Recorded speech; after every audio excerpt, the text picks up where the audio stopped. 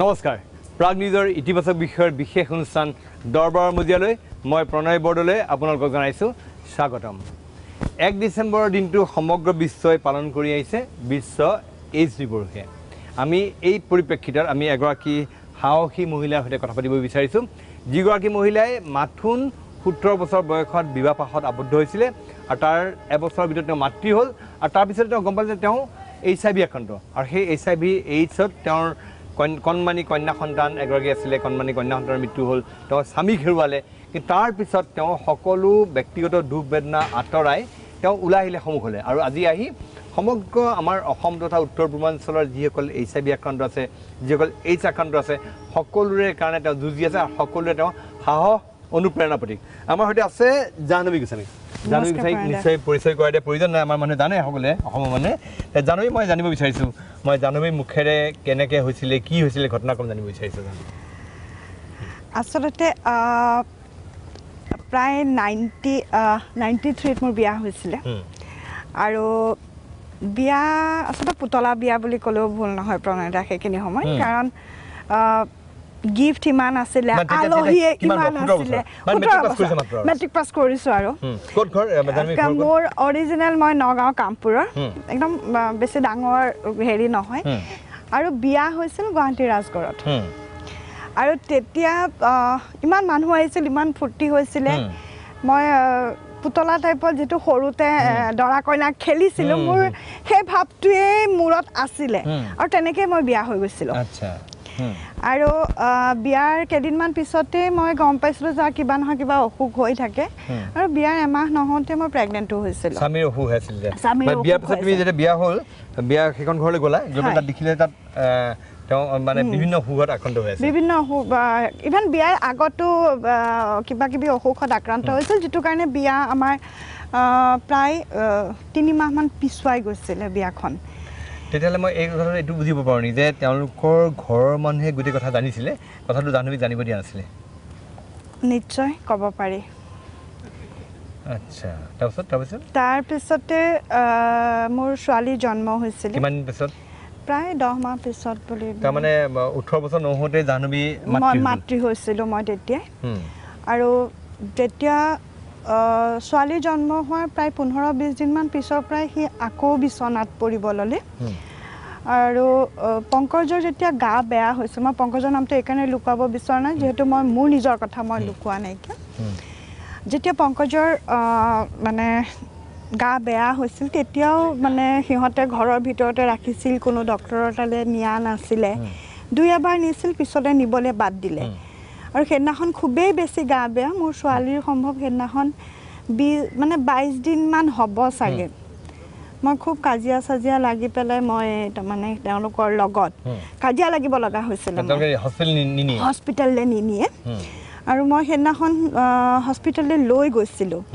লৈ গৈ প্ৰায় GMCত অলপ দিন থকাৰ পিছত তাৰ আগতে তেওঁলোকে GNRCত ভৰ্তি কৰাইছিলে আৰু GNRCত যোনদিনাখন ভৰ্তি কৰিছিলে তাৰপিছত এদিন পিছতে GNRCৰ পৰা উলিয়াই আনিছিলে আনি লগে লগে দিল্লী লৈ গৈছিল সেইদিনাখন দিল্লী ময়ো গৈছিলোঁ মই 15 দিনীয়া বাচ্চা এৰি থৈ গৈছিলোঁ সেইদিনাখন আৰু তাতে যেতিয়া এপ'ল' হস্পিটেলত এডমিট কৰাইছিলে এপ'ল' হস্পিটেলৰ পৰা ৰাতিপুৱা ভৰ্তি কৰোৱাৰ পিছত ইভিনিং হস্পিটেলৰ পৰা উলিয়াই দিছিলে আৰু লগতে মোৰ ব্লাড টেষ্টো কৰাইছিলে আচ্ছা মই কিহৰ কাৰণে মোৰ ব্লাড টেষ্ট কৰাইছিলে দিল্লী এপ'লত মই গম নাপাওঁ খালি মোক কিছুমান টেবলেট দিছিলে খাবলৈ সৰু সৰু আৰু মোক কৈছিল যে ব্ৰেষ্ট ফিড বাচ্চাক কৰাব নালাগে যেহেতু ছোৱালী মানুহ অলপ তেনেকুৱা কথা শুনিলে অলপ ফূৰ্তিও লাগে মই ভালেই হ'ল ব্ৰেষ্ট ফিডিং বন্ধ কৰাই দিছে মই ইমান দূৰলৈ চিন্তা কৰিব পৰা নাছিলোঁ তাৰ কেইদিনমান পিছতে GMCত আনি ভৰ্তি কৰাইছিলোঁ আৰু ভৰ্তি কৰোৱাৰ দিনাখনেই কেইদিনমান পিছত তেতিয়া HIVৰ কথা গম পাইছিলোঁ আৰু মোক ৰাতি প্ৰায় 12-12:30 বজাত মোক ডক্টৰে মাতি আনি কৈছিলেহি যে তেখেতৰ শৰীৰত এই বীজাণুটো আছে আৰু মই ইমানেই নাজানিছিলোঁ প্ৰণয়দা আপুনি বিশ্বাস নকৰিব মই কৈছিলোঁ যে মোৰ দাদাহঁত যিহেতু ইণ্ডিয়াৰ বাহিৰত থাকে মোৰ পেহীহঁত ইণ্ডিয়াৰ বাহিৰত থাকে দাদা তেতিয়া লণ্ডনত ডক্টৰ মই কৈছিলোঁ যে ভাৰতবৰ্ষত নাই বাহিৰততো আছে যে ক'ৰবাত লৈ যাম তাক আৰু বাহিৰলৈ যাবলৈ যে ভিজা বা পাছপৰ্ট বুলিয়া বস্তু এটা যে কিবা দৰকাৰ হয় বা প্ৰয়োজনীয়তা আছে বা কিমান টকা লাগিব মই সেইটো কথাও নাজানিছিলোঁ মই তেতিয়া দাদাৰ লগত কণ্টেক্ট কৰিবলৈ ৰাতিয়ে চেষ্টা কৰিছিলোঁ আৰু দাদাৰ লগত কণ্টেক্ট কৰিবলৈ ISD বোলা বস্তু এটাও যে আছিলে ISD কল কৰিব লাগে মই সেইটো কথাও নাজানিছিলোঁ মই GMCHৰ PCOৰ পৰা ৰাতিয়ে মই দাদালৈ কণ্টেক্ট কৰিবলৈ চাইছিলোঁ যে যিহেতু দাদা ডক্টৰ তালৈ লৈ যাওঁ তেতিয়াও মানে তুমি বস্তুটো গম পোৱা নাই যে এইডছ কি HIV সেইটো হয় 93 তেতিয়া মানে একোৱে গম পোৱা নাই আৰু কিবা যদি ডক্টৰে মোক বুজাইছেও টেকনিকেলি মই একো বুজি পোৱা নাই প্ৰণয় দা মই এই কথা এইটো বুজিলোঁ যে তুমি যিটো তোমাৰ কথা পাতি বুজিলোঁ যে তোমাৰ লগত জীৱনে এক প্ৰকাৰ প্ৰতাৰণা কৰিলে ক'ব পাৰি আৰু সেই পৰিয়ালটোৱে তেওঁলোকৰ পৰিয়ালটোৱে এই কথা গম পাইছিলে কিন্তু তেওঁলোকে এইটো কিয় মই গম পাইছিল বুলি বহুত কথাতেই মই পিছত অনুমান কৰিব পাৰিছোঁ যাতে ধৰক প্ৰণয় মই খোৱা কাঁহীখনত কোনোদিনে খোৱা নাছিলে সদায় বেলেগকৈ ৰাখিছিলে বা পংকজে খোৱা যিখন কাঁহী আছিলে সেইখন সদায় ঠিক মানে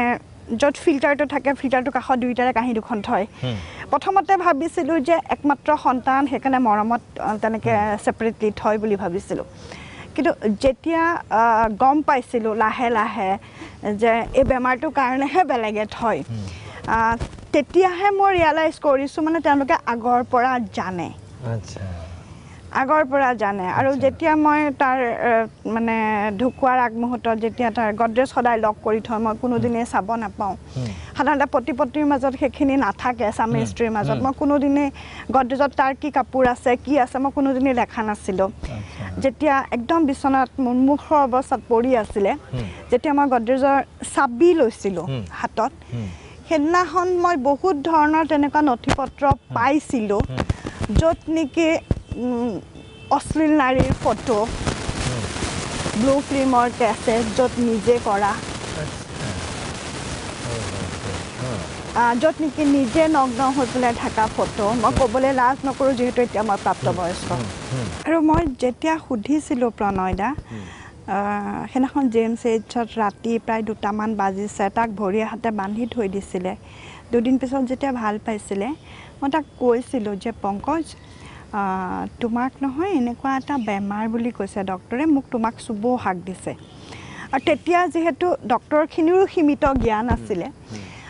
সেই সীমিত জ্ঞানখিনিয়ে মোক বুজাইছিলে যে কোনেও নুচুব বা কোনেও একো নকৰিব সেইটো সীমিত জ্ঞান দি তেওঁলোকেও মোক বুজাইছিলে মানে HIV AIDS এটা অস্পৃশ্য ৰোগ তেতিয়া সেই ৰোগত আক্ৰান্ত কোনো মানুহ ওচৰত নাযায় তাৰপিছতে মই সাধাৰণভাৱে সুধিছিলোঁ তোমাৰনো কি এনেকুৱা বেমাৰ ডক্টৰে যে মানুহ আহিবলৈ হাক দিছে বা ডক্টৰ আহিলেও বহুত কিবা কিবি পিন্ধি আহে ওচৰলৈ আহিলে গ্ল'ভছ হওক মাস্ক হওক কিবা কিবি পিন্ধি আহে তেতিয়া কৈছিলে মোৰ HIV হৈছে আৰু মই জানো মই জানো আৰু সেইদিনাখনে মই প্ৰণয়দা এটা কথা কৈছিলোঁ যেতিয়া জানো মোৰ মৃত্যু হ'ব মই নাবাচোঁ বুলি কৈছিলে যে মই ঘৰৰ কাৰণে মই সমাজখনৰ কাৰণে বিয়া পাতিছিলোঁ আৰু সেই তেতিয়াই মই কৈছিলোঁ প্ৰণয়দা এটা কথা কৈছিলোঁ তুমি মোক তোমাৰ বিধৱা পত্নী হিচাপত কেতিয়াও নোপোৱা তেতিয়া তুমি মানে খুব সাহসেৰে ষ্টেণ্ড লৈছিলা মই সেই বস্তুটো মই সাহসেৰে লৈছিলোঁ নাজানো মোক ক'ৰ পৰা আহিছিলে মই ইমানেই ভয়াতুৰ ছোৱালী আছিলোঁ প্ৰণয়দা ক'ৰবাত যদি ছাঁ হৈ থাকে আন্ধাৰৰ পৰা পোহৰলৈ যাবলৈ বা পোহৰৰ পৰা আন্ধাৰলৈ আহিবলৈ মই ভয় কৰিছিলোঁ ঘৰত আৰু সেইদিনাখন মোৰ অট'মেটিকলি ওলাই গৈছিলে তুমি নাভাবিবা মই তোমাৰ বিধৱা পত্নী হৈ থাকিম বুলি পেলাই আৰু ক'ৰ পৰা সেই শব্দটো ওলাইছিলে সেই বস্তুটো মই নিজেও নাজানো আজিৰ দিনতো মই নাজানো মই ক'ৰ পৰা ওলাইছিলে সেই সময়তে তুমি তাৰ আগেই মানে স্বামীৰ কুকাৰ্যলৈ গম পাই গৈছিলা যে কি কৰিছিলে ন পাই গৈছিলোঁ নীলা ছবি দেখিছা বা তেওঁ পাই গৈছিলোঁ মই তাৰ আগতে প্ৰমাণবিলাক পাইছিলোঁ মই তেওঁ কি ড্ৰাগছ এডিক্ট আছিল নে ছেক্সুৱেল এবিউজৰ কাৰণে হ'ল তেওঁ HIV কি বুলি ভাবা ছেক্সুৱেল এবিউজৰ কাৰণেই হৈছে বুলি পেলাই যিবোৰ মই বস্তু দেখা পাইছিলোঁ ছেক্সুৱেল এবিউজ বুলি ক'ব পাৰি সেক্সুৱেল এবিউজ নহয় এবিউজ শব্দটো এটা বেলেগ বুজাব সেক্সুৱেল কন্ট্ৰেক্টত মানে বিভিন্ন হয়তো মুক্তভাৱে বহুতৰ লগত যৌন সম্পৰ্ক কৰিছিল তাৰ কাৰণে তেওঁ এইটো আৰু সেই সময়ত আজিৰ পৰা প্ৰায় 25টা বছৰ পূৰ্বৰ ঘটনা 1993 কিন্তু সেই সময়ত অসমৰ মানুহে HIV একো ভুৱে পোৱা নাছিলে আৰু তুমিতো কামপুৰ এজন ছোৱালী কিন্তু তোমাৰতো একোৱে নাছিলে হঠাৎ আহি জীৱনে আনি এনেকুৱা এটা স্থানত তোমাক থিয় কৰাই দিলে সেই স্থানত থিয় তুমি কি অসহায় বোধ কৰিছিলা নে কি হৈছিল মানে যেতিয়া তুমি গম পালা যে তোমাৰ স্বামী এনেকুৱা হৈছে ডেফিনেটলি তোমাক ঘৰৰ মানে কোৱা নাই ঘৰ মানে চব জানে সেইকাৰণে হৈছিলে যে সেইখিনি সময়ত প্ৰথম কথা হ'ল যেতিয়া প্ৰায় দিনৰ 2টামান বজাৰ পৰা ৰাতিপুৱা 10টা বজালৈকে ডেড বডিটো মোৰ লগত সমানে পৰি আছে কোনো এটা মানুহ নাই ঢুকোৱাৰ পিছত কিমান তাৰিখে ঢুকালে এপ্ৰিল 95ত ঢুকাইছে এপ্ৰিল মাহত ঠিক বহাগ বিহুৰ দিনাখন সম্ভৱ শ্ৰাদ্ধ আছিল নেকি ক'ত ঢুকাইছে হস্পিটেলত ঘৰত কোনো চোৱা নাছিলে কিমান কেইটা বজাত কিমান সময় পৰি আছিল প্ৰায় 2:30মান বজাত ঢুকাইছে পিছদিনাখন ৰাতিপুৱালৈকে কোনো চোৱা নাই তাৰপিছত ভৰি দিব দিছে তে জানবী স্বামী হেৰুৱাৰ আগতে নিজৰ সন্তান হেৰুৱাইছিল মই যিমান নাই স্বামী হেৰুৱাৰ পিছত মই সন্তান বিয়াৰ কিমান পিছত স্বামী হেৰুৱাতে যেতিয়া মোৰ স্বামীৰ মৃত্যু হৈছিল মোৰ ছোৱালীৰ বয়স তেতিয়া 3 মাহ আছিলে আচ্ছা খুব মানে পটককে হৈ গ'ল হয় আচ্ছা মানে হঠাৎ তেওঁৰ অৱস্থা ডিটেৰিয়েট কৰিলে মানে তেওঁৰ বিশেষ চিকিৎসাৰ কোনো হ'ল তেতিয়া বিশেষ চিকিৎসা বুলিবলৈ প্ৰায় প্ৰথমতে টিবি মেডিচিনত থকা বুলি শুনিছিলোঁ তাৰপিছতে দেখোন লাহে লাহে ব্ৰেইনে কাম নকৰা হ'ল চকুৰে নেদেখা হ'ল তেনেকুৱা ধৰণৰ কিছুমান মানে হেৰি হৈছে কিন্তু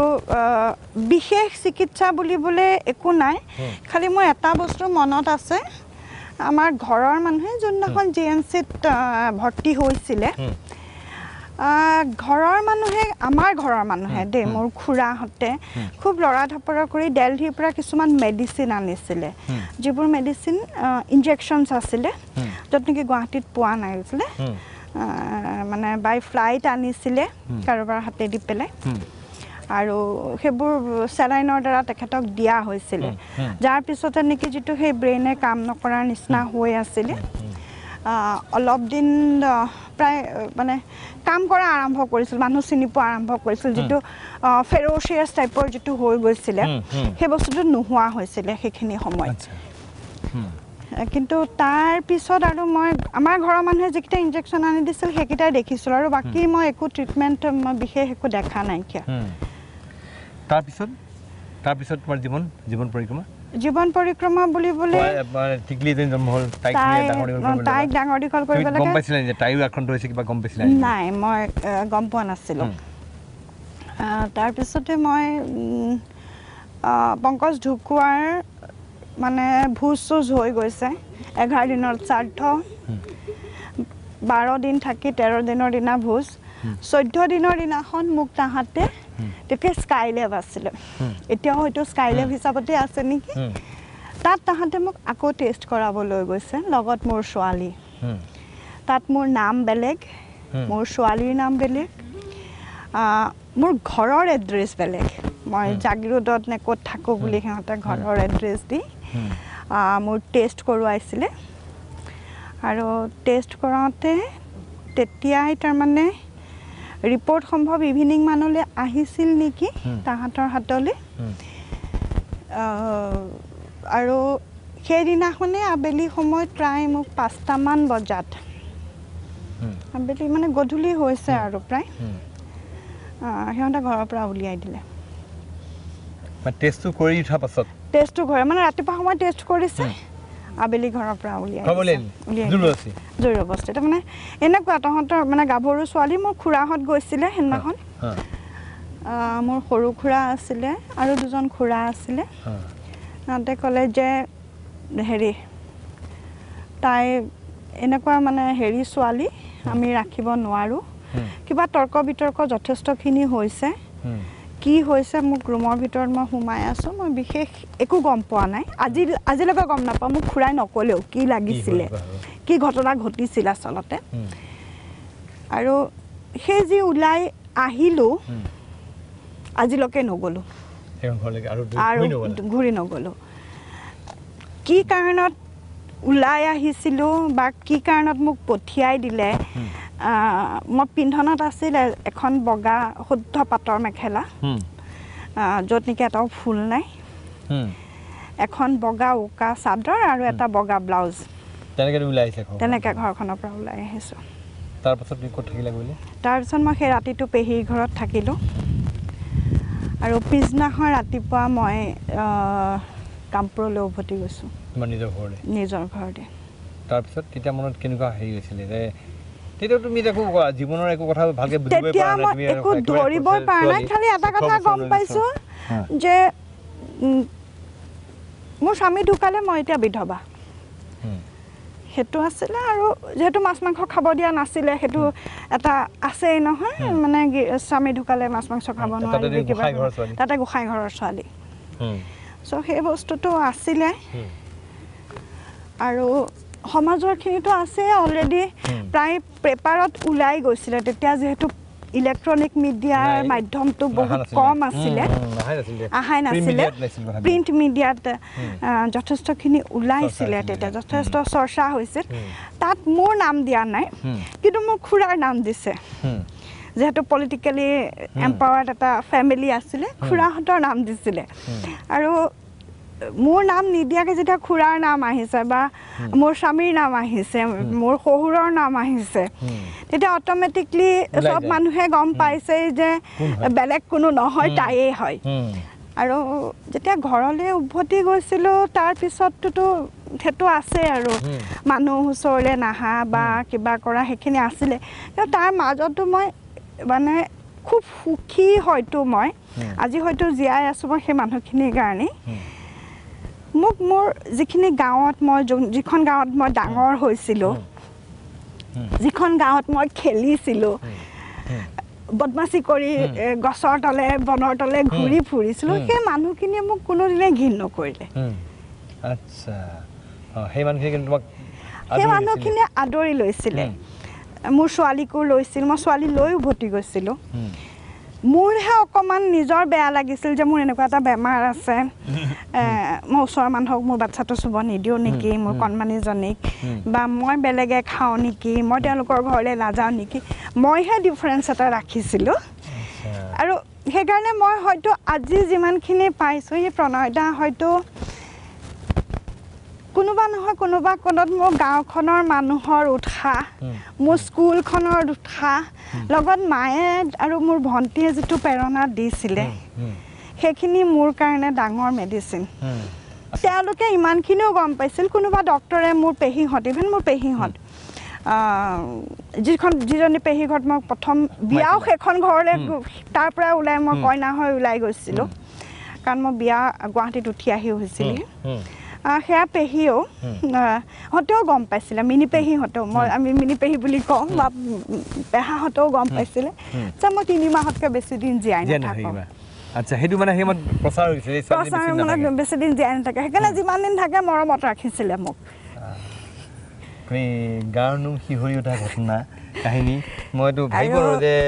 তাৰপিছত এতিয়া 25টা বছৰ মই সদায় চাওঁ মানে তোমাৰ বাচ্ছাটো কথা মই জানিব বাচ্ছাটো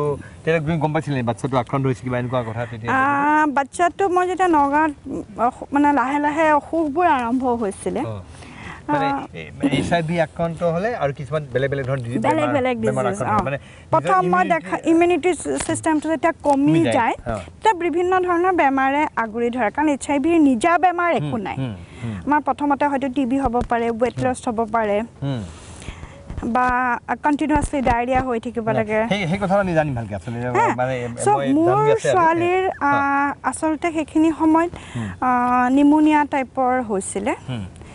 আৰু সেইখিনি নিমনিয়া হ'লে সাধাৰণতে TB ট্ৰিটমেণ্টেই দিয়া যায় প্ৰথমতে নিমনিয়া দিলে তাৰপিছতে TB ট্ৰিটমেণ্ট দিলে চ' যিহেতু এজনী সৰু ছোৱালী আছিলে 9 মহীয়া বাচ্ছা আছিলে টিবি ট্ৰিটমেণ্টে যথেষ্ট এফেক্ট কৰিছিলে কাৰণ ডাঙৰকৈ কৰে যথেষ্ট ক্ষতিকাৰক টেবলেট এটা আৰু তাইকো সেই একে টেবলেটে দিয়া গৈছিলে খালি বাচ্চাৰ আছিলে আৰু তাই সেইখিনি টেবলেট খাব লগা হৈছিলে তাৰপিছত কিমান থাকিলে বেবী তাৰপিছতে প্ৰথম 9 মাহত মোৰ ধৰা পৰিছিলে তাইৰ টিবি তাৰপিছত লাহে লাহে তাই মানে আকৌ নিমনিয়া ফৰ্ম হ'ল মানে আছে যদিও তাই তাৰমানে খুব সুস্থ হৈ থকা নাইকিয়া 2 বছৰ বাৰ্থডেলে ছেকেণ্ড বাৰ্থডেলে তাইৰ 10 দিন বাকী আছিলে তেতিয়া তাইৰ মৃত্যু হৈছে কিন্তু মানে বাচি থাকিলেও এনেকুৱা আছিল যে সদায় কিবা নহয় কিবা এটা লাগি আছিলে লাষ্টত যেটো হৈছিলে তাই কমপ্লিটলি দুইটা কিডনিয়ে ফেইল হৈ গৈছিল তোমাৰ মানে ঘৰত কামপুৰৰ ঘৰত গৈছে কামপুৰৰ ঘৰত নহয় তাৰমানে ৰাতি লৈ যাওঁতে হস্পিটাললৈ লৈ যাওঁতে ৰাতি ঢুকাইছে অন দা ৱে তাৰমানে তাৰপিছত তুমি যেতিয়া তাইক হেৰুৱালা সেই সময়ত মোৰ কিন্তু দুখ লগা নাছিল প্ৰণয় দা সেইদিনাখন মোৰ মাহঁতে যিমান কান্দিছে বা মোৰ ভণ্টিহঁতে যিমান কান্দিছে মই হয়তো সিমান কান্দা নাছিলোঁ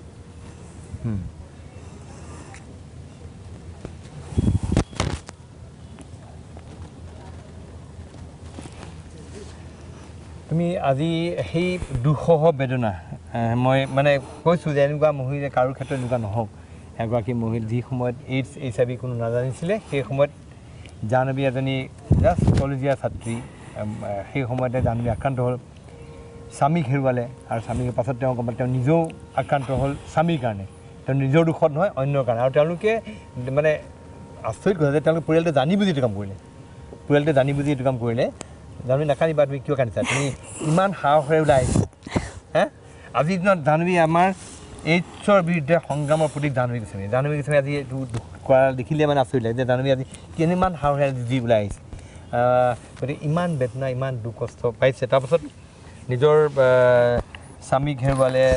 নিজৰ সন্তানক হেৰুৱালে নিজৰ তেওঁ ঘৰৰ পৰা উলিয়াই দিলে তাৰপাছত তেওঁ পথচ্যুত নহয় তেওঁ ওলাই আহিলে সন্মুখলৈ আমি সেই সংগ্ৰামৰ বিষয়ে জানিম আজি সেই জাহ্নৱী গোস্বামী যিজনী জাহ্নৱী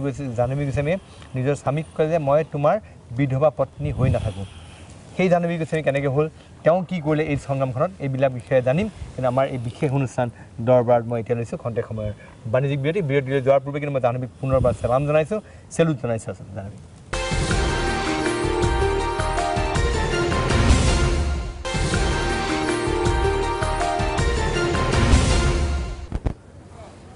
খন্তেক সময়ৰ বিৰতিৰ পিছত পুনৰ উভতি আহিছে প্ৰাগ নিউজৰ ইতিবাচক বিষয়ৰ বিশেষ অনুষ্ঠান দৰবাৰৰ মজিয়ালৈ আজি আমি দৰবাৰ অনুষ্ঠিত কৰিছে এগৰাকী অত্যন্ত সাহসী মহিলাক যিগৰাকী মহিলাই আজি বহুতৰ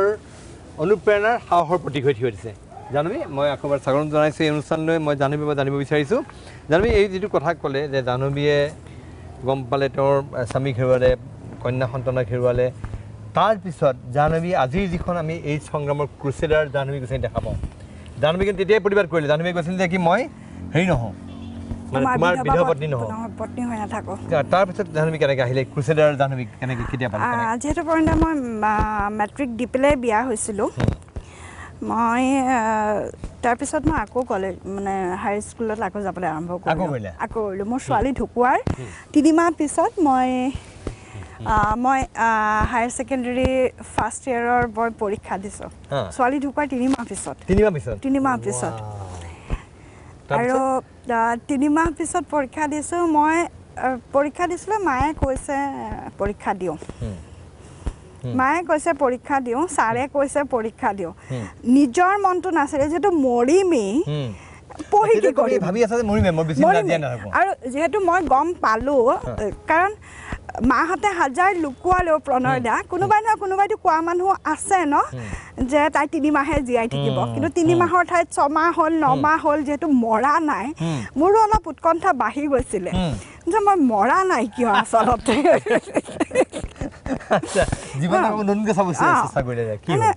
কিয় মৰা নাই মই সদায় চাওঁ ৰাতিপুৱা মানে উশাহ আছে মই তাৰমানে গম পাই আছোঁ তাৰমানে মই আজিও নমৰিলোঁ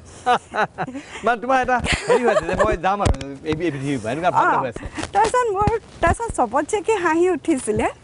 মই যিদিনাখন পৰীক্ষা দিবলৈ গৈছোঁ মই ভাবিছোঁ আজিতো মৰিম তাতে আছে ইংলিছ হা প্ৰথম দিনাখনেই আৰু তাতে আকৌ ইমান ডাঙৰ বেমাৰ আৰু তাতে ইমান মানুহৰ লগত বহিম চবকেতো বিয়পিব তেতিয়ালৈকে HIV কেনেকৈ বিয়পে মই কিন্তু নাজানো চবকেতো বিয়পিবই নিজেতো মৰিম বাকী সকলোকে মাৰি ল'ব মুঠতে তাৰপিছত ছাৰে মোক মাতি নিলে পৰীক্ষা দিব দিলে তাৰপিছতে মই ছাৰক কৈছোঁ মই কাৰো লগত মানে একেলগে পৰীক্ষা নিদিওঁ ছাৰ মোৰ খুৰাও আছিলে তাৰপিছতে মই বোলো মই একেলগে পৰীক্ষা নিদিওঁ তেখেতৰ নাম আছিল হীৰা বৰঠাকুৰ আজি নাই তেখেত আজি 2 বছৰ আগতে ঢুকাইছে মই ক'লোঁ যে ছাৰ মই মানে পৰীক্ষা চবৰ লগত নিদিওঁ কাৰণ চব ছোৱালীৰ গাতে বেমাৰ বিয়পিব ছাৰে মোক খুব গালি পাৰিলে তোক মই পৰীক্ষা দিবলৈ কৈছোঁ নে বেমাৰ বিয়পাবলৈ কৈছোঁ তাৰপিছতে ছাৰে গালি চালিলে মই কৈছোঁ নহয় মই পৰীক্ষা দিম কিন্তু মই অকলে দিম মই এই সৰু সৰু ছোৱালীবোৰৰ লগত বহি পৰীক্ষা নিদিওঁ আকৌ সেইটো যে দলে আহিলোঁ তাতে এইটো যেতিয়া বলে নোৱাৰিলোঁ সেইটোকে কৈ চাওঁচোন ছাৰে ক'লে ঠিক আছে তই সেই কোনটোত বহি পেলাই পৰীক্ষা দে তোক কোনেও দেখা নাপায় তই তাতে বহি পৰীক্ষা দে পৰীক্ষাটো দিলোঁ পঢ়া মই ভাবাও নাছিলোঁ যে মই ফাৰ্ষ্ট ডিভিজন লৈ পেলাই পাছ কৰিম ফাৰ্ষ্ট ইয়েৰ মানে ডিষ্টিংশ্যন লৈ পেলাই A গ্ৰেড লৈ পেলাই পাছ কৰিছোঁ তাৰপিছতে মই এতিয়া HS ছেকেণ্ড ইয়েৰ হৈ গ'ল HS ছেকেণ্ড ইয়েৰটো ক্লাছ কৰিব লাগিব তাৰপিছত HS ছেকেণ্ড ইয়েৰলৈ ক্লাছ কৰিবলৈ আকৌ ছাৰে কৈছে তই ক্লাছ কৰিলেহে পৰীক্ষা দিব পাৰিবি তই মানে ক্লাছ কৰিব লাগিব আৰু সেইদিনাখন প্ৰথম ক্লাছ কৰিব যাওঁতে মোৰ বেয়াও লাগিছিলে প্ৰৰণদা কাৰণ সৰু সৰু ল'ৰা ছোৱালীৰ মাজত 3-4 বছৰ মোৰ গেপ পৰি গ'ল তাৰপিছত তাৰপিছতে 2-3মান এনেকুৱা দেখা পাইছোঁ যে সিহঁতে মোতকৈ আগৰ পৰা পঢ়ি আছিলে কোনোমতে HS পাইছেগৈ তাৰমানে সেই তেনেকুৱাতে মই তাৰমানে কি কৰিলোঁ অলপ সাহস আহিলে সিহঁতকেইটাই যদি পাৰিছে ইমান সৰু সৰু লগত পঢ়িব মইনো কিয় নোৱাৰিম বুলি পেলাই লাজে মানে মই আকৌ ছেকেণ্ড ইয়েৰ ক্লাছ কৰা আৰম্ভ কৰিলোঁ ছেকেণ্ড ইয়েৰটোতো মোৰ পলিটিকেল চায়েন্সত অলমষ্ট হায়েষ্ট মাৰ্ক লৈ পেলাই ইংলিছত অলমষ্ট হায়েষ্ট য'ত নেকি আৰু ইকনমিক্স এইকাৰণেই নাছিলোঁ কাৰণ অংক মোৰ কাৰণে জমদূততকৈ বেছি আছিলে তথাপিও ইকনমিক্স আছিলে পলিটিকেল চায়েন্সো আছিলে যিটো হায়াৰ ছেকেণ্ডেৰী সেইখিনি ৰাখিবই লাগিব অলমষ্ট ফাৰ্ষ্ট ডিভিজনত পাছ কৰিলোঁ মোৰ কাৰণে অকণমান ফাৰ্ষ্ট ডিভিজনত পাছ কৰোঁতে মোৰ অকণমান মানে অলপমান আনইজি ফিল হৈছে এতিয়া মই চালা ফাৰ্ষ্ট ডিভিজনত পাছ কৰিলোঁ নমৰিলোঁ আৰু তেনেকুৱা সময়তে একচুৱেলি মই কেছ এটা ফাইল কৰিছোঁ আপোনালোকে জানে নে নাজানে মোৰ ছোৱালী আৰু মোক ইনফেকশ্যন ডিজিজ হস্পিটেলত যেতিয়া গম পাইছিলোঁ আমি দুয়োটাৰ HIV আছিল বুলি পেলাই ইনফেকশ্যন ডিজিজ হস্পিটেলত আমাৰ দুয়োগৰাকীকে অলমষ্ট 21 দিন আমাক বন্দী কৰি ৰাখিছিলে বিৰুবাৰীত যিখন আছে ডিজিজ হস্পিটেল তাতে সংক্ৰামক ৰোগৰ হস্পিটেল এতিয়া হস্পিটেলখনৰ গতি কি মই নাজানো কিন্তু তেতিয়াই বহুত বেয়া অৱস্থা আছিলে তাতে ভৰ্তি কৰি ৰাখিছিলে আৰু তাৰ পৰা ওলাই আহিবলৈ আমি কেছ কৰিব লগা হৈছিলে তেতিয়া সবিতা গোস্বামী বাইদেউ আছিলে এজ এক্টিভিষ্ট জাৰ্নেলিষ্ট বাইদেউ আৰু সেই বাইদেউহঁতৰ লগত লগ লাগি পেলাই কেছ কৰি সেই কেছ সুপ্ৰিম কোৰ্টত জিকি আহিছিলে যে কোনো HIV পজিটিভ মানুহক ছেপাৰেটলি ৰাখিব নোৱাৰিব সেম হস্পিটেলত ৰাখিব লাগিব মানে জাৰ্নিটো তেনেকৈ আৰম্ভ হৈছে বুলি ক'লেও ভুল নহয় সকলোকে সেম হস্পিটেলত ৰাখিব লাগিব ইকুৱেলি ট্ৰিটমেণ্ট কৰিব লাগিব আৰু এজ এ কম্পেনচেশ্যন মোক তেওঁলোকে প্ৰায় তেতিয়া 1 লাখ নে 50,000 কিবা এটা টকা দিছিলে তেতিয়াৰ দিনত 25 বছৰ আগৰ কথা আৰু মোক ক'ৰবাত সংস্থাপন দিবলৈ কৈছে হাইকোৰ্টে দিছিলে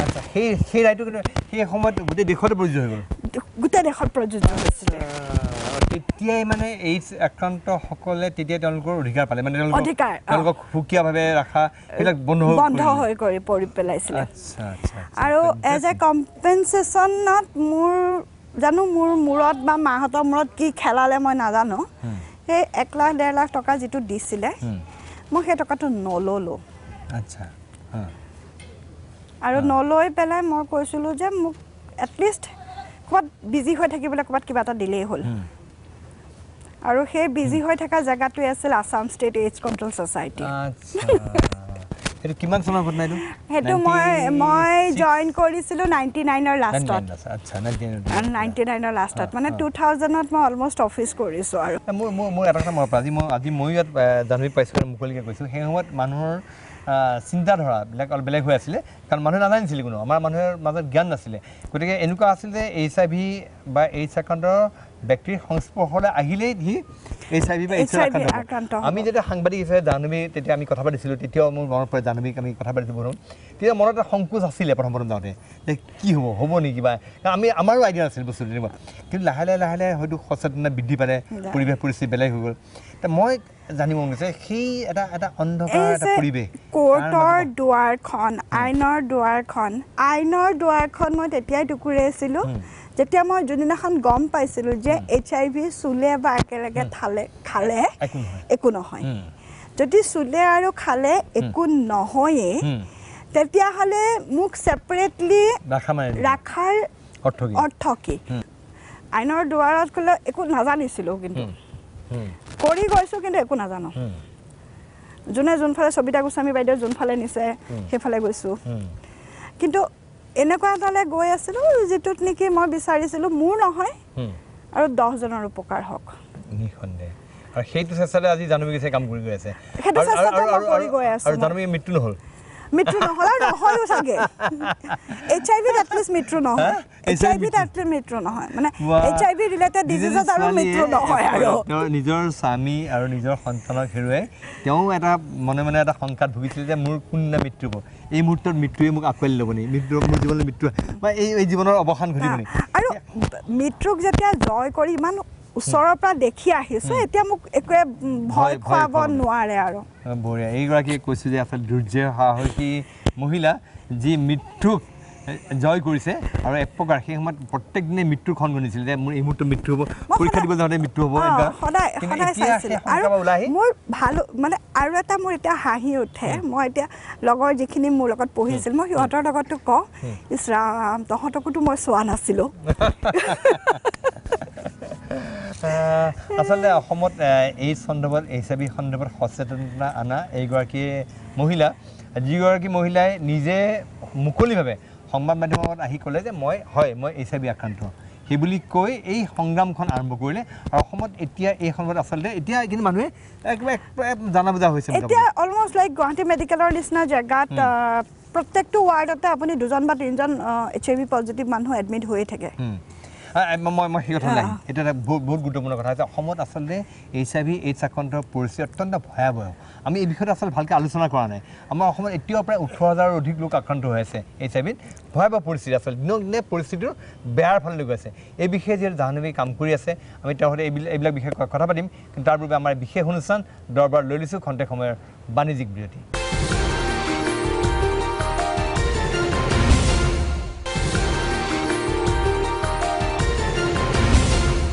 খন্তেক সময়ৰ বিৰতিৰ পিছত পুনৰ উভতি আহিছোঁ প্ৰাগ নিউজৰ ইতিবাচক বিষয়ৰ বিশেষ অনুষ্ঠান দৰবাৰ মজিয়ালৈ মই আজি এগৰাকী দুৰ্যয় সাহসী মহিলাৰ সৈতে পঢ়ি আছোঁ আচলতে এতিয়া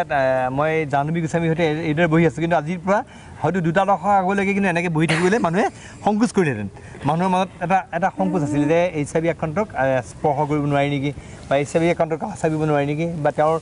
বতাহত তেওঁ কথা ক'লেও কিজানি আহিছে এনেকুৱা এটা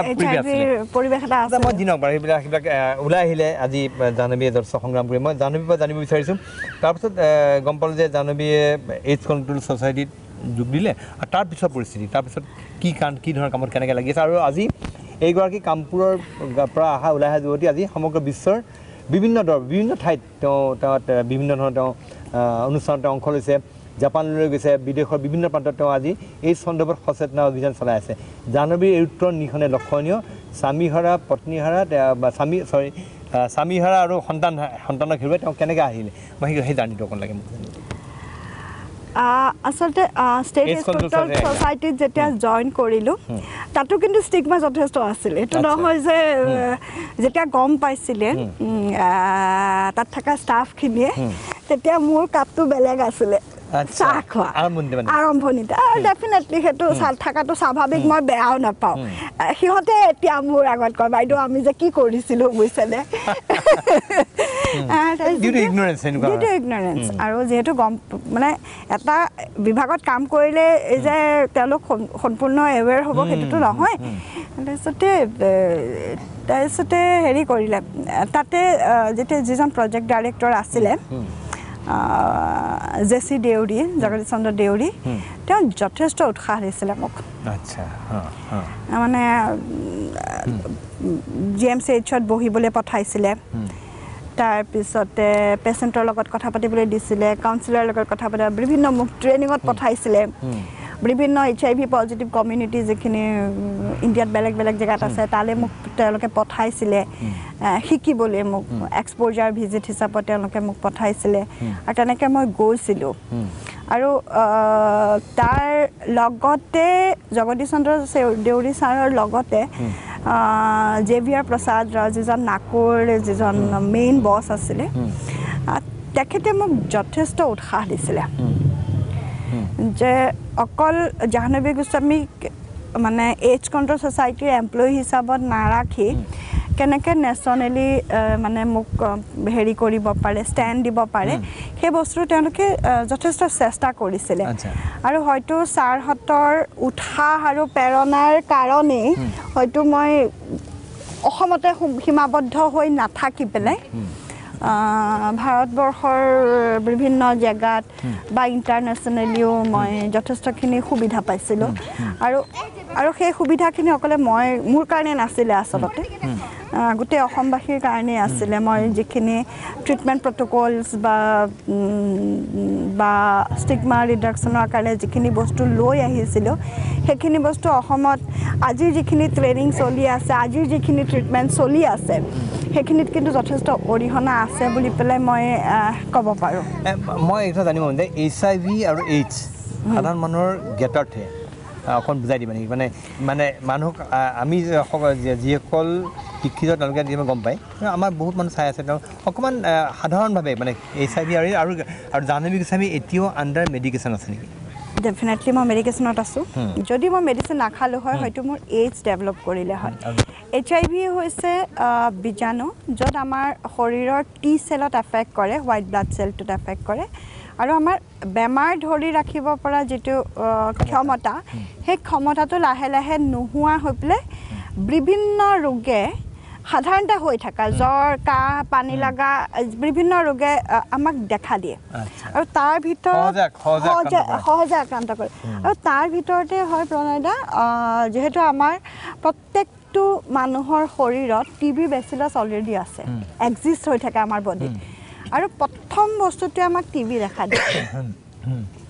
আৰু TB হোৱাৰ কাৰণে লগে লগে ডক্টৰে এটা ছাছপেক্ট কৰে যে মানুহজনৰ HIV হৈছে নেকি আৰু যেতিয়া 3টাতকৈ বেছি বেমাৰৰ লক্ষণে একেলগে দেখা দিয়ে ধৰক TB আছে ৱেট লছ আছে ফিভাৰ আছে বা ডায়েৰিয়া আছে তেনেকুৱা যদি কেইবাটাও প্ৰব্লেম একেলগে দেখা দিয়ে তেতিয়াহ'লে আজিকালি এইডছ শব্দটো প্ৰায় নোহোৱা হৈ গৈছে HIV first stage HIV second stage HIV third stage সেইবোৰলৈ গুচি গৈছে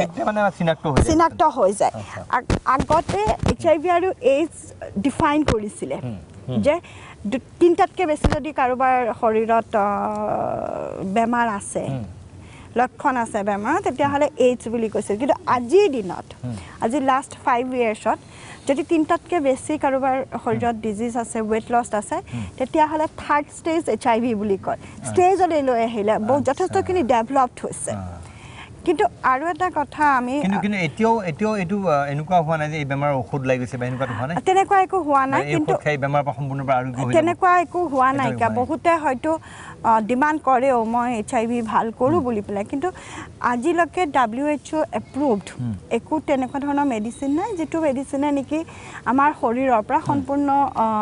মানে বীজাণু নোহোৱা কৰি পেলাই সুস্থ কৰি নৰ্মেল মানুহৰ নিচিনা আপোনাৰ নিচিনা কৰি পেলাব পাৰে তেনেকুৱা হোৱা নাই তাৰমানে এতিয়া মই যিটো জাহ্নৱী এতিয়া আণ্ডাৰ মেডিকেশ্যন কিন্তু আমাৰ অসমত HIV আক্ৰান্ত কিমান এইডছ ৰোগী মানে এনেকুৱা কিবা আছে নেকি HIV টোটেল যদি আমি এপ্ৰক্সকে চাওঁ প্ৰায় 18,000 মানুহ আমাৰ অসমত এতিয়ালৈকে আছে সেইটো হল তথ্য সৰকাৰি তথ্য আৰ বহুত এনেকুৱা থাকিব যিসকলে হয়তো আছে হয়তো প্ৰাইভেটত কোনোবাই ট্ৰিটমেন্ট আছে এখিনি গভৰ্নমেন্ট হস্পিটালত কৰা মানুহে কোনোবা হয়তো আছে চাগে প্ৰাইভেটত টেস্ট কৰিছে প্ৰাইভেটত খাই আছে কিন্তু আমাৰ তথ্য মতে প্ৰায় 30,000ৰ ওচৰা-ওচৰি অসমত HIV পজিটিভ মানুহ থাকিব লাগে এতিয়া জাহ্নবী গোস্বামী আক্ৰান্ত হৈছিলে এই সময় 1993-4 তাৰ পাছত জাহ্নবী যদি এই বিষয়ে আৰম্ভ কৰিলে মানে প্ৰচাৰ অভিযান সেই সমাজৰ পৰা দুটা দশক আগত আৰু আজি তাৰিখত কিমান পৰিস্থিতি কিমান ভয়াবহ হৈ পৰিলে এতিয়া যথেষ্টখিনি ভয়াবহ আছিলে তেতিয়া আমি 1000 নহয় হট আছিলে এতিয়া হাজাৰত গুচি গৈছে হাজাৰ মানে বহুত হাজাৰ 18,000 অসমৰ নিচিনা এখন ৰাজ্যত 18,000 মানুহ আৰু 7,000ৰ ওপৰৰ মানুহে ট্ৰিটমেণ্টত আছে 7,000ৰ ওপৰৰ মানুহ ট্ৰিটমেণ্টত আছে সদায় ৰেগুলাৰ তেওঁলোকে ট্ৰিটমেণ্ট লৈ আছে সুস্থ হৈ আছে তেওঁলোক কিন্তু প্ৰণয়দা আৰু এটা বস্তু নতুনকৈ ডেভেলপড হৈছে যিখিনি বস্তু আমি আলোচনা পৰা সদায় বিৰত থাকোঁ যে কোনোবা মানুহ যদি সেক্সুৱেলি এক্সপ্লইড হৈছে কিবা এটা ইনসিডেন্ট হৈ গ'ল আৰু কোনো ধৰণৰ প্ৰিকশন ল'ব নোৱাৰিলে সেই বস্তুটো কোনোদিনে আলোচনা নহয় আসলতে যদি প্ৰিকশন ল'ব নোৱাৰিলে সেই মানুহজন HIV ৰ আক্ৰান্ত হ'ব নেকি হেতু এটা মানুহৰ যথেষ্ট সন্দেহ থাকে আৰু প্ৰশ্ন থাকে আৰু যথেষ্ট মানুহ আমাৰ ওচৰলৈ আহে মানে টেষ্ট কৰিবৰ কাৰণে বহুত মানুহ আহে কিন্তু মই সায়েন্স আমাৰ ইমান ডেভেলপড হৈছে বা HIV মেডিচিন ইমান ডেভেলপড হৈছে এনেকুৱা এটা মেডিচিন আছে মই যদি মই সেক্সুৱেলি এবিউজ হৈছোঁ কৰবাত জানিয়ে হওক বা অজানিতেই হওক তেতিয়াহ'লে PEP post exposure profile access বুলি পেলাই এবিধ মেডিচিন আছে যিটো মেডিচিন 72 আৱাৰ্ছৰ ভিতৰত 28 দিন মেডিচিন খাব লাগে আৰু HIV বীজাণু তেওঁৰ শৰীৰত সোমাব নোৱাৰে যদি সোমাইছেও 72 ঘণ্টাৰ ভিতৰত যদি সেই মেডিচিনখিনি খায় 28 দিনলৈ সম্পূৰ্ণ বীজাণু ধ্বংস কৰি পেলাব তেনেকুৱা এটা মেডিচিন ওলাইছে যিটো বস্তু হয়তো মানুহে প্ৰচাৰ কৰা হয়তো নাইকিয়া সেই বিশেষকৈ বস্তু এতিয়ালৈ ওলাইছে আমাৰ গুৱাহাটীতো আছে সেইটো এটা খুব হেৰি মেডিচিন কিন্তু ডাঙৰ ডেভেলপমেণ্ট এটা আৰু সেই বস্তুটো একচুৱেলি এতিয়া আমাক যিখিনি মানুহক দি আছে গভৰ্নমেণ্টে ফ্ৰী সাপ্লাই দি আছে কিন্তু সেইটো আৰু যিখিনি দি আছে সেইটো হৈছে যিখিনি হেল্থ কেয়াৰ প্ৰভাইডাৰত যদি নিডিল পিকড হৈছে অপাৰেশ্যনৰ সময়ত বা চেলাইন দিওঁতে যদি পিকড হৈছে সেই মানুহখিনিক দি আছে এতিয়া গভৰ্নমেণ্টে ফ্ৰী অফ কষ্ট দি আছে কিন্তু বাকি যিসকল মানুহ ধৰক হাজবেণ্ড এণ্ড ৱাইফ যদি ৱাইফ নিগেটিভ হৈছে হাজবেণ্ড পজিটিভ আছে বা husband positive wife negative ডিসকৰ্ডেণ্ট couple যিখিনি আছে তেওঁলোকেও সেয়া মেডিচিন ইউজ কৰিব পাৰে যদি তেনেকুৱাকৈ উইদাউট এনি কণ্ডম যদি সেক্সুৱেলি ইণ্টাৰকৰ্চ হৈছে তেতিয়াহ'লে তেওঁলোকে ইউজ কৰিব পাৰে আৰু ঠিকে থাকে আমাৰ তাত বহুত তেনেকুৱা আহে আমাৰ ওচৰত যোনে মেডিচিনছ লৈ যায় যে কিবা হৈ গ'ল মানে মেডিচিন লৈ যায় আৰু ৱাইফ নিগেটিভ হৈ আছে তাৰ উপৰিও আৰু এটা বস্তু আছে বহুতে বিচাৰে যে মোৰ হাজবেণ্ড পজিটিভ আৰু আই wants to become a mother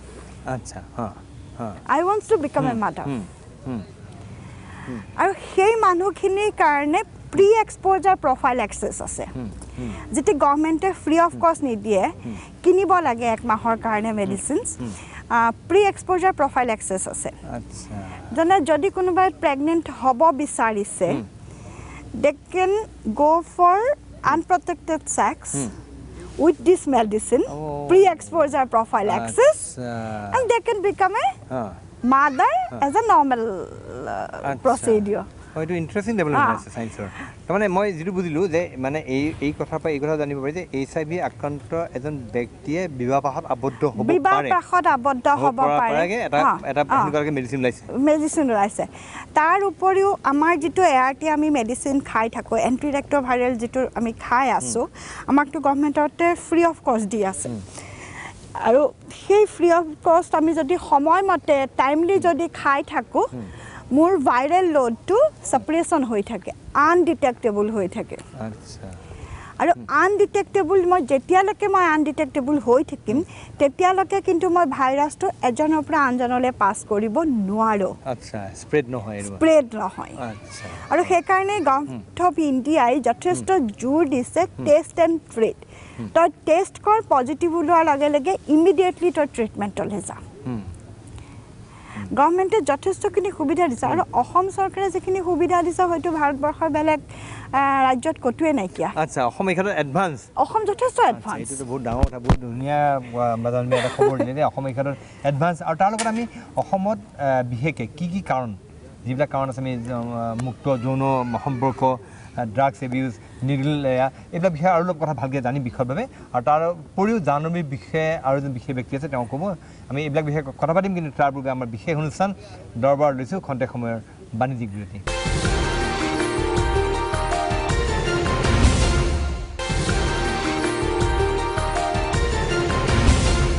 খন্তেক সময়ৰ বিৰতি পিছত পুনৰ উভতি আহিছোঁ প্ৰাগ নিউজৰ ইতিবাচক বিষয়ৰ বিশেষ অনুষ্ঠান দৰবাৰ মজিয়ালৈ আজি মই দৰবাৰ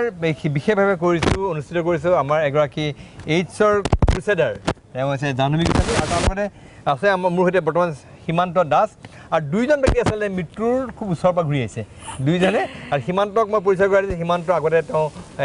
নিচাযুক্ত ঔষধ সেৱন কৰিছিল বা ড্ৰাগছ এবিউজাৰ আছিলে তেওঁ তাৰ পৰা মুক্ত হৈ আজি তেওঁ কাম কৰিছে যিসকলে এই ড্ৰাগছ এবিউজ কৰি তেওঁলোকক উলিয়াই অনাৰ কাৰণে তেওঁলোকক ৰক্ষা কৰাৰ কাৰণে এই কামটো কৰিছে সীমান্ত মই স্বাগতম জনাইছোঁ আমাৰ এই অনুষ্ঠানলৈ সীমান্তৰ বিষয়ে মই জানিব বিচাৰিছোঁ সীমান্ত নিজৰ বিষয়ে কি ক'ব মই আজি এজন ৰিকভাৰিং এডিক্ট এজনে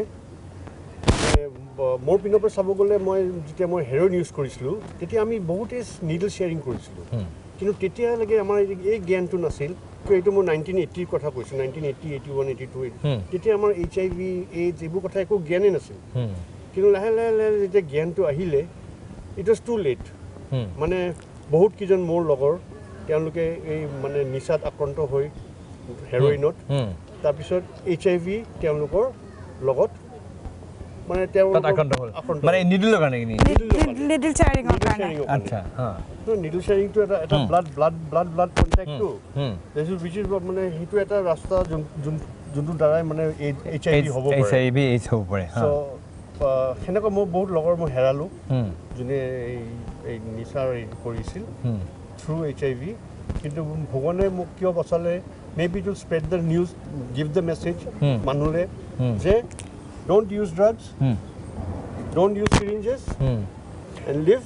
clean কিমান দিন ব্যৱহাৰ কৰিছিল ড্ৰাগছ মানে কি লৈছিলে ড্ৰাগছ মই 15 বছৰ হেৰ'ইন ব্যৱহাৰ কৰিলোঁ 4 বছৰ মদ খালোঁ আজি ভগৱানৰ কৃপাত মই আজি 20 বছৰ মই নোখোৱাকৈ আছোঁ ৱাও যিজন মানে 15 বছৰ 20 বছৰ ধৰি তেওঁ মদ আৰু ড্ৰাগছ চুলবিলাক ইমানখিনি কৰি অত্যাচাৰ কৰিলে নিজৰ শৰীৰৰ পৰা এতিয়া তেওঁ মুক্ত হৈছে মইতো কেতিয়াবা সীমান্তদাক কওঁ কাৰণ সীমান্তদাক মই বহুত আগৰ পৰা পাইছোঁ এটা শিকাৰ জেগাটো আছিল সীমান্তদাৰ জেগাটোৱেই মোৰ যে নতুন কথা কিবা এটা শিকায় সীমান্তদাক কওঁ চবকে মাৰি নিজে কিন্তু বাচি গ'ল সীমান্ত বাচি গ'ল কিন্তু এইটো আৰু এতিয়া সীমান্ত NGOটো কি নাম এতিয়া আমি দুজন মানে আমি এটা NGO এটা খুলিছোঁ য'ত আমি এই নিচামুক্ত কেন্দ্ৰ এটা আচ্ছা য'ত আমি সহায় কৰোঁ এলকহলিক্সক সহায় কৰোঁ আৰু ড্ৰাগ এডিক্টছক সহায় কৰোঁ এই নামটো হ'ল আমাৰ NGOটো ছব্ৰাইটি ফাউণ্ডেশ্যনৰ বেনাৰত এইবিলাক কাম কৰিছে আৰু এই যিটো সংগঠন এইবিলাক চব আগৰ অল্ড ড্ৰাগছ এবিউজাৰ অল ৰিকভাৰিং এডিক্টছ মিলি পেলাই এতিয়া এইটো কাম কৰি আছে আৰু সীমান্ত জাহ্নৱীৰ কথা কি ক'বা জাহ্নৱীয়ে যিটো সাহস দেখুৱাইছে জাহ্নৱীৰ লগত মোৰ ফাৰ্ষ্ট মানে যোনটো মানে কণ্টেক্ট 2000 চনত তাকো সেই HIV টেষ্ট কৰোৱাক লৈ তাৰপিছত আমি মানে কাউন্সেলিং ট্ৰেইনিং একেলগে কৰিলোঁ ছেক্সত তেওঁৰ লগত মই কৰিলোঁ কাউন্সেলিঙৰ HIV কাউন্সেলিঙৰ টেষ্ট মানে এইটো আমি ট্ৰেইনিং কৰিছিলোঁ শ্বিলঙতো কৰিছিলোঁ চিনাকি মানে বহুত ভাল চিনাকি মানে বহুত ভাল আমাৰ ৰিলেশ্যনশ্বিপ আৰু আমি এই HIV লগত আজি তেওঁৰ ANP+ আছে সেইটো চাগে মোৰ ঘৰতে প্ৰথমতে আমি আৰম্ভ কৰিছিলোঁ মানে we are always মানে interdependent on each other right মোৰ আৰু এটা দুইজন আছে যেতিয়া এই বিষয়ত কাম কৰি আছে দুইজন যেহেতু খুব ধুনীয়াকৈ এই বিষয়ত সচেতনতা সৃষ্টিৰ কাৰণে কাম কৰি আছে মই অকণ জানিব মন যায় যিটো HIV আমাৰ ইয়াত যে আমি এটা বিস্ফোৰণ হৈছে বুলি কৈছোঁ অসমত বহুত বাঢ়িছে উত্তৰ প্ৰদেশৰ কি উত্তৰ পূবত বহুত বাঢ়িছে মণিপুৰটো ক'বই নালাগে কিন্তু কিয় কি মূল কজ কি কাৰণ কাৰ কি এটা সেক্সুৱেল এইটো কৈছে মুক্ত যৌন আছে মুক্ত যৌন আচাৰটো আছেই তাৰ উপৰিও ইনজেক্টিং ড্ৰাগ ইউজ যিখিনি আছে সেইখিনি যথেষ্টখিনি নৱপ্ৰজন্মৰ মাজত কিন্তু বাঢ়িছে যথেষ্ট বৃদ্ধি পাইছে প্ৰণয়দা আজি যদি আমি টেষ্টৰ ৰেচিঅ'টো বা পজিটিভিটি ৰেচিঅ'টো যদি আমি চাওঁ অসমত যদি আমি 10জন মানুহ পজিটিভ ওলাইছে তাৰে কিন্তু 6জন ইনজেক্টিং ড্ৰাগ ইউজাৰ বেকগ্ৰাউণ্ডৰ মানে 60% বুলি ক'লেও ড্ৰাগ এবিউজাৰ বেছি হৈছে যথেষ্টখিনি বেছি হৈছে আৰু চবতছে ডাঙৰ কথা হৈছে কি আমি যিখিনি কাম কৰি আছোঁ যিখিনি এনজয় কাম কৰি আছে একচুৱেল টাৰ্গেটটোক আমি কেতিয়াও মানে টাৰ্গেট কৰিব পৰা নাইকিয়া যেহেতু টাৰ্গেটত এটা কাম কৰি আছে ড্ৰাগছ এবিউজাৰ আছে সেইখিনিক আমি এতিয়াও কিন্তু এৱেৰ কৰিব পৰা নাইকিয়া আমাৰ ক'ৰবাত নহয় ক'ৰবাত অলপ লেক আছে কিন্তু সীমাটা কি মানে কিমান ড্ৰাগ এবিউজাৰ আমাৰ অসমত মানে কেনেকুৱা কাৰণ তোমালোকে ইমান দিন ব্যৱহাৰ কৰিছিলে নিজে জানা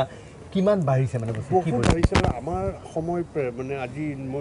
মই লাষ্ট ড্ৰাগ ইউজ কৰিলোঁ 1995 সেই সময়ৰ পৰা আজিলৈকে 25 ইয়াৰ্ছত মই দেখিলোঁ এইটো দুগুণ নহয় 3 গুণ বাঢ়িছিলে এতিয়া ট্ৰেণ্ডলৈ গুচি গৈছে তাৰমানে এইটো এটা ষ্টেটাছ চিম্বলত গুচি গৈছে মাৰিজুৱানা সেৱন কৰে ষ্টেটাছ চিম্বল ইণ্টাৰভেনাছ ড্ৰাগ ইউজাৰ আগত আছিল খালি ল'ৰাখিনিয়ে কৰিছে আজিকালি চবেই কৰে আজি গুৱাহাটীত ছোৱালীৰ ৰিহেবো আছে ছোৱালী ৰিহেব ওলাইছে হৈছে আচ্ছা এইবিলাক কথা ময়ো নাজানিছিলোঁ দেই ছোৱালীক পুনৰ ঘূৰাই অনাৰ কাৰণে নিচামুক্ত কৰাৰ কাৰণে যে ৰিহেব হৈছে মই গম পোৱা নাছিলোঁ এটা নতুন খবৰ মানে ছোৱালী অকল মানে নিচামুক্ত কৰিবলৈ যে হিৰ'ইন বা ড্ৰাগছ তেনেকুৱা জাতীয় বস্তুৰ কাৰণেই যে নিচামুক্ত কৰিব লাগে এনেকুৱা নহয় একচুৱেলি বহুত ছোৱালী আছে এলকহলো লয় এলকহল লোৱাটো বেলেগ কথা কিন্তু এলকহলিক হোৱাটো বেলেগ কথা কিন্তু বহুত ছোৱালী এনেকুৱা মই পাইছোঁ মোৰ লগত কাম কৰা ছোৱালীও মই পাইছোঁ যোনে নেকি চাকৰি পৰ্যন্ত এৰিব লগা হৈছে ডিউ টু এলকহলিক আমি এই বিষয়ে আৰু কথা পাতিম আচলতে ড্ৰাগছ এবিউজ আচলতে কিমান ভয়াৱহ হৈ পৰিছে এইটো সীমান্ত আৰু জাহ্নৱীৰ কথা ওলাইছে আচলতে আৰু সেইটোৱে গৈ আচলতে HIV লৈ গৈছে এটা ভয়াৱহ পৰিস্থিতিৰ মাজত আছোঁ আমি এই যিটো আমি বোমাৰ এই ফুটিব এনেকুৱা পৰিৱেশৰ মাজত আছোঁ এই বিষয়ে আৰু কথা পাতিম কিন্তু তাৰ পূৰ্বে আমাৰ বিশেষ অনুষ্ঠান দৰবাৰ দিছোঁ খন্তেক সময়ৰ বাণিজ্যিক বিৰতি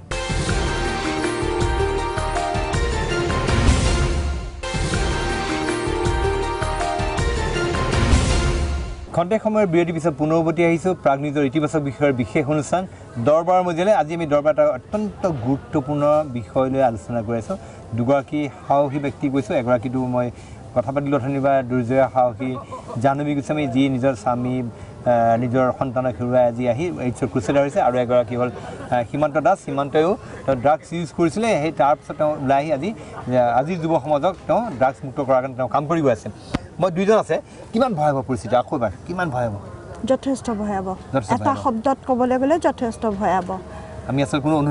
কোনো অনুধাৱন কৰিব পৰা নাইকিয়া আৰু এইটো এটা epidemic it is becoming N epidemic মানে এটা এপিডেমিক হ'ব মানে এইটো হৈ আছে পৰিণত মানে আপোনাৰ এতিয়া প্ৰত্যেক ঘৰে ঘৰে এজন ড্ৰাগ এডিক্ট বা এলকহলিক পোৱা আৰম্ভ হৈছে ঘৰে ঘৰে আছে আৰু আজিকালি যোনটো নতুন জেনেৰেশ্যন তেওঁলোকৰ মানে তেওঁলোকৰ যোনবোৰ ধাৰণাবোৰ অতি বেলেগ মানে আগৰ ধাৰণাবোৰ মানুহৰ ধাৰণাবোৰতকৈ বহুত বদলি হৈ পেলাই এই বস্তুটো হৈছে এতিয়া মই অকণ পাৰ্চনেল কথা আৰু অকণ জানিব বিচাৰোঁ মই কৈছোঁ জাহ্নৱী আজি গোটেই দেশ বিদেশ ঘূৰি ফুৰে এই চন্দ্ৰ সচেতনা প্ৰচাৰ জাহ্নৱী কোন দেশত গৈছে ক'ত গৈছে প্ৰায় 14খনমান কাণ্ট্ৰিলৈ গ'লোঁ এনেকুৱা ধৰণৰ সন্মিলন বা এইবিলাক জাহ্নৱী অংশ লৈছে মই আকৌ 3 তাৰিখে গৈ আছোঁ ইণ্টাৰনেশ্যনেল এইডছ কনফাৰেঞ্চ আছে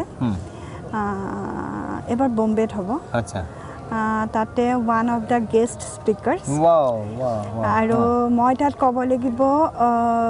মানে service delivery for women in ডিফাৰেঞ্চিয়েটেড care সেইটো তোমাৰ পেপাৰ মোৰ পেপাৰ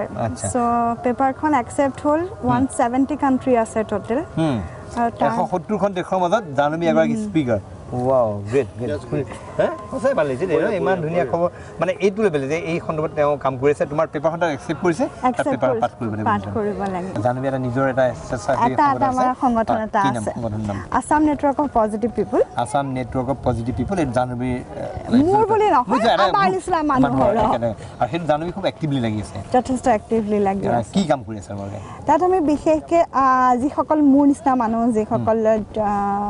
মানে ভুক্তভোগী মোৰ নিচিনা HIV আক্ৰান্ত তেওঁলোকক আমি কাউন্সেলিং দিওঁ ট্ৰিটমেণ্টৰ বিষয়ে তেওঁলোকক সজাগ কৰোঁ ট্ৰিটমেণ্ট ল'বলৈ তেওঁলোকক আমি মানে আগ্ৰহী কৰোঁ আচ্ছা সেইটো বহুত ডাঙৰ কথা যিহেতু ইউ ইকুৱেল টু ইউ মানে আনডিটেক্টেবল ইকুৱেল টু আনট্ৰান্সফাৰেবল চ' আমি সেইকাৰণে তাত আমি তেওঁলোকক মানে পজিটিভ ছাপোৰ্ট যিটো মানে পিয়াৰ কাউন্সেলিং ছাপোৰ্ট সেইটো যথেষ্টখিনি দিওঁ তেওঁলোকক ট্ৰিটমেণ্ট লিটাৰেচিৰ ওপৰত তেওঁলোকক জ্ঞান দিওঁ তাৰ ওপৰত বিভিন্ন আমাৰ ট্ৰেইনিং এনেকুৱা পেপাৰ চেপাৰ এইবোৰ থাকে তাৰ ওপৰত এটা আমাৰ শিশু গৃহ আছে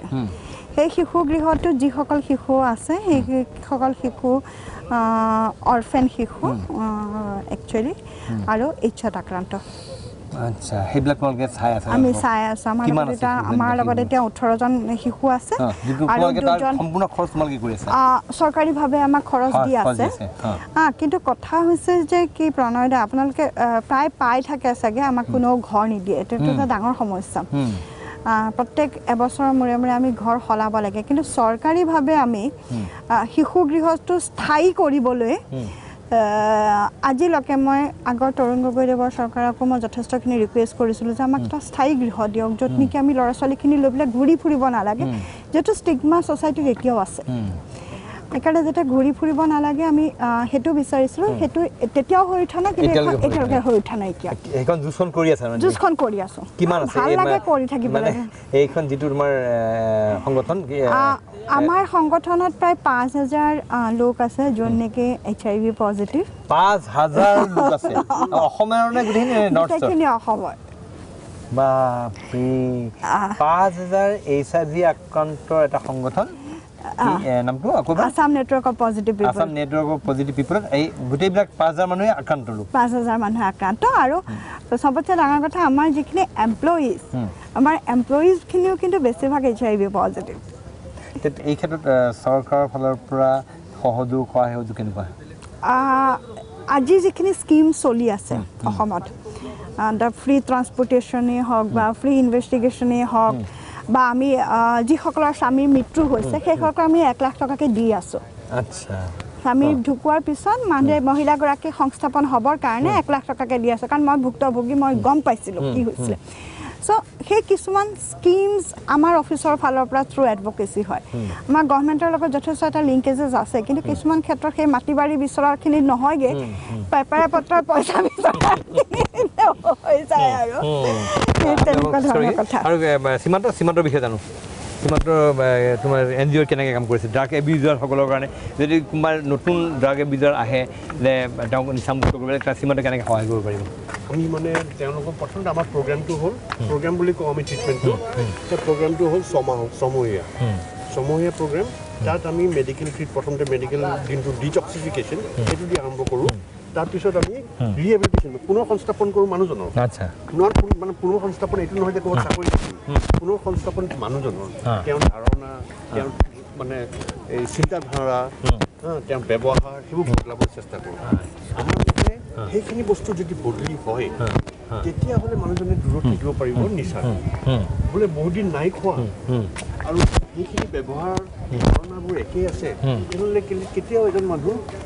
ক্লিন যোনটো আমি চবৰ লাইফ চবৰ কেতিয়াও হ'ব নোৱাৰে চবৰাইটি মেইনটেইন কৰিবলৈ এইখিনি বস্তু লগত কি আজি দুটা দশক জোৰা এই প্ৰচেছত কিমান লোকক এই ক্ষেত্ৰত সীমান্ততে সহায় কৰিছে বা তেওঁলোকক এই নিচাৰ পৰা উলিয়াই আনিব এইটো মই ফিল্ডত আজি 20 বছৰৰ পৰা আছোঁ এই 20 বছৰত মই নাজানো কিমান মানুহ মোক সহায় মই কেতিয়াও গন্তি নাই বহু লোকক লোকক জাহ্নবী এতিয়া জীৱনৰ পৰা কি বিচাৰে কি লাগে জাহ্নবী এই সংগ্ৰামখনৰ বিষয়ে কিবা ক'বলৈ একো নিবিচাৰোঁ বিশেষ নিজাকে বিচাৰিবলৈ মোৰ একো নাইও প্ৰণয় দা কিন্তু এখন এইডছ মুক্ত অসম বিচাৰোঁ মই বিচাৰিছিলোঁ যে দ্বিতীয় এগৰাকী জাহ্নৱীৰ জন্ম নহওক বুলি পেলাই মই বিচাৰিছিলোঁ কিন্তু সেইটো বস্তু হৈ উঠাগে নাই আৰু সেই বস্তুটো হৈ উঠিব যেতিয়া সমাজৰ প্ৰত্যেকজন ব্যক্তি সচেতন লোক মোৰ এই অভিযানত অংশগ্ৰহণ কৰিব সহযোগী হ'ব তেতিয়াহে পৰিব আৰু নিচামুক্তি হ'ব যেতিয়া আৰু যিখিনি মেডিচিনছ আছে যিসকল লোকে মেডিচিন নাখায় কাৰণ মৃত্যুৰ হাৰো বাঢ়ি গৈছে ইনফেকশ্যনৰ হাৰ যেনেকৈ আমাৰ বাঢ়িছে প্ৰায় আমাৰ 2,500 মান মানুহ আমাৰ মৃত্যু হৈছে মানে নয়িংলি আননয়িংলি 2,500 মান মানুহৰ অসমত মৃত্যু হৈছে আৰু দুটা দশকৰ ভিতৰত আৰু 2,500 মানুহ একদম কম মানুহ নহয় সেইকাৰণে মই ভাবিছোঁ যে যেতিয়া ট্ৰিটমেণ্টটো লওক দুটা পদ্ধতিৰ ট্ৰিটমেণ্ট আছে এটা হৈছে গভৰ্ণমেণ্টে ফ্ৰী অফ কষ্ট দি আছে তোমালোকে আহিব লাগে খাব লাগে আৰু এটা আছে য'ত মোৰ নিজাকে আমি খোলা গৈছে যে যিসকল লোক ট্ৰিটমেণ্টৰ কাৰণে আহিব নিবিচাৰে গভৰ্ণমেণ্ট ছেটআপত তেওঁলোকক আমি পে' কৰিবলৈ যদি কোনোবা ৰেডি হৈ আছে তেতিয়াহ'লে আৱাৰ অৰ্গেনাইজেশ্যন যে অপেক্ষা বুলি এখন আমাৰ ক্লিনিক আছে অপেক্ষা ক্লিনিকো আমাৰ 6 মাইলতে আছে চ' অপেক্ষা ক্লিনিকৰ থ্ৰু দি পেলাই আমি hepatitis B C HIV even PEP medicine then মানে প্ৰি এক্সপ'জাৰ প্ৰফাইল সাকসেস যিখিনি দিব লগা আছে গোটেইখিনি কৰি আছো মুঠতে ট্ৰিটমেণ্ট লওক ভালে থাকক গভৰ্ণমেণ্টতে হওক বা নন গভৰ্ণমেণ্টতে হওক জানবী কথা মই এই কথা বুজিলো যদি এতিয়া কোনোবা যদি এনেকুৱা HIV বা এই সাকণ্ডৰ লোক আছে যোনে ট্ৰিটমেণ্ট পোৱা নাই বা লোৱা নাই বা ল'ব বিচাৰিছে তেতিয়া এই নেটৱৰ্ক অফ পজিটিভ পিপল সদায় ৰেডি আছে অপেক্ষাৰ লগত যোগাযোগ কৰিলে আমি জানবীক পুনৰবাৰ ধন্যবাদ জ্ঞাপন কৰিছোঁ এইখন সংগ্ৰাম চলাই নিছে সিমানটুকু দিখন ধন্যবাদ জনাইছোঁ আচলতে বৰ্তমান সময়ত আমাৰ ৰাজ্যখনত আমি যদিও পোৱা নাই অত্যন্ত ভয়াৱহ পৰিস্থিতি ড্ৰাগছ এবিউজ যিটো নিচাযুক্ত ঔষধ সেৱন আজিৰ যুৱ প্ৰজন্ম এক প্ৰকাৰ ধ্বংসৰ গ্ৰহত গৈছে অসংখ্য লোক আজি যুৱ প্ৰজন্ম যিটো কথা ক'লে 60% অফ ড্ৰাগ এবিউজাৰ্ছ তেওঁলোক গৈ পেলাই আল্টিমেটলি HIV আক্ৰান্ত হয় এনেকুৱা এটা পৰিস্থিতি হৈছে ছোৱালীৰ কথা ক'লে ছোৱালীও ড্ৰাগছ আক্ৰান্ত হৈছে এলকহলিক হৈছে পৰিস্থিতি এটা ভয়াৱহ আমি জ্বালামুখীৰ মাজত আছোঁ আৰু মই আশা কৰিছোঁ যিখন সংগ্ৰাম সীমান্ত আৰু জাহ্নৱী এটা চলাইছে সংগ্ৰামখন সফল হওক এটা ইতিবাচক দিশলৈ আগবাঢ়ক এই কামনা কৰিছে আৰু জাহ্নৱীক পুনৰবাৰ মই চেলুট জনাইছে জাহ্নৱীক আচলতে সঁচাকৈ চেলুট দিব লাগিব যে কি পৰ্যায়ৰ পৰা আহি আজি কি পৰ্যায়ত আজি গৈছে নিজকে আজি পৰিচয় কৰিছে আন্তৰ্জাতিকভাৱে পৰিচয় কৰা জাহ্নৱী আজি নিজকে সক্ষম হ'ল পুনৰবাৰ দুয়োগৰাকী ধন্যবাদ জ্ঞাপন কৰিছোঁ আচলতে আপোনালোকৰ মৰম আৰু আশীৰ্বাদেহে মোক ইমানখিনি আগলৈ লৈ আহিছে আমি সদায় শুভেচ্ছা আছে জাহ্নৱী আৰু আগবাঢ়ি যাওক সীমান্ত আৰু আগবাঢ়ি যাওক এই কামনাৰে আমাৰ বিশেষ অনুষ্ঠান দৰবাৰ মজিয়াৰ পৰা মই ভিডিঅ' জাৰ্নেলিষ্ট বিকাশৰ সৈতে মই প্ৰণয় বৰদলৈ বিদায় লৈছোঁ ধন্যবাদ